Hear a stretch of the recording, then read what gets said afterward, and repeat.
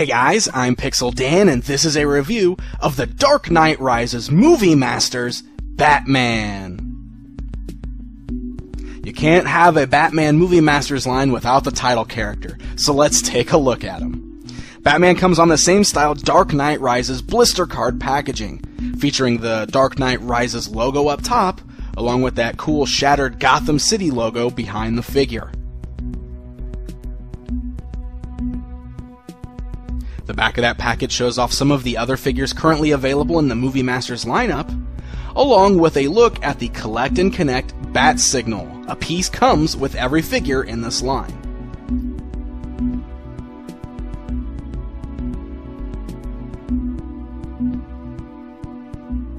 So taking a look at the Batman figure out of the package, here's the first thing that I need to point out about this guy.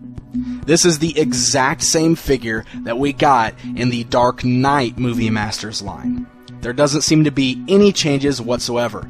Comparison time! Looking at them side by side, you can see that the only real difference here is that the new figure has a bit of a darker black in the paint job. Otherwise, the sculpts are exactly the same. They didn't make any changes between these two, so he's a complete repack. Now, if you didn't pick him up from the Dark Knight line, we'll still go ahead and take a look at him here today. The figure does offer some really nice detailing. I particularly have always been fond of the actual sculpt of the Batsuit. I love all of the little rivets and the textures and details that are actually put in the Batsuit itself. It's a really nice sculpt. It's mostly all black, but there are some different shades of black on there, so it does help it stand out. And on top of the black, he is wearing a nice gold bat belt.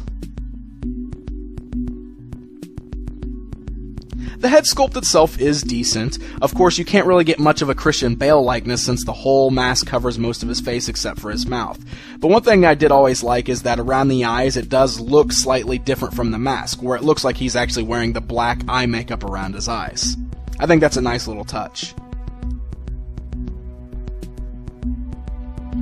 Now the cape on the figure is kind of thin, but because it looks like it's folded upon itself there, so it doesn't drape around his shoulders or anything like that.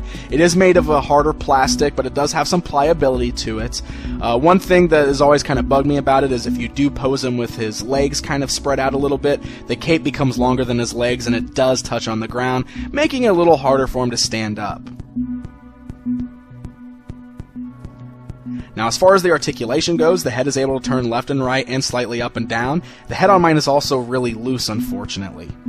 The arms are able to move up and down, but the pads on the shoulders do hinder the movement a little bit. He has a bicep twist, he has a single joint at the elbow, he has a swivel at the wrist, he has a torso cut articulation and a waist swivel, hinge joints at the thighs, allowing for outwards, forwards, and backwards movement, a thigh cut, a single joint at the knee, and then a regular ankle joint. So all the rest of the articulation is nice and tight except for the head, which is unfortunately a little loose. But still, he's got a good range of motion for some pretty cool poses.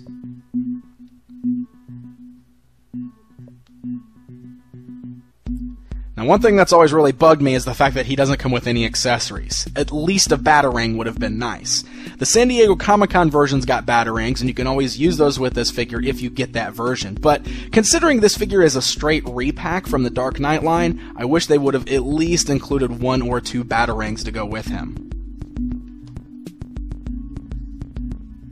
Now, since he doesn't have any weapons, he does still include a piece for that Collect and Connect Bat Signal.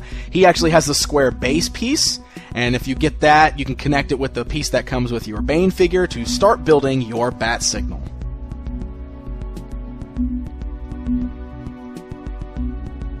So there you go, guys. There's a look at the Dark Knight Rises Movie Masters Batman.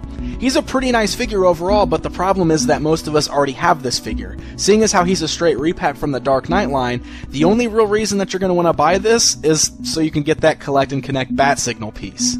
I kind of wish there was something else included with this figure to justify a purchase other than just that Collect and Connect Bat Signal piece. Some weapons are much needed here.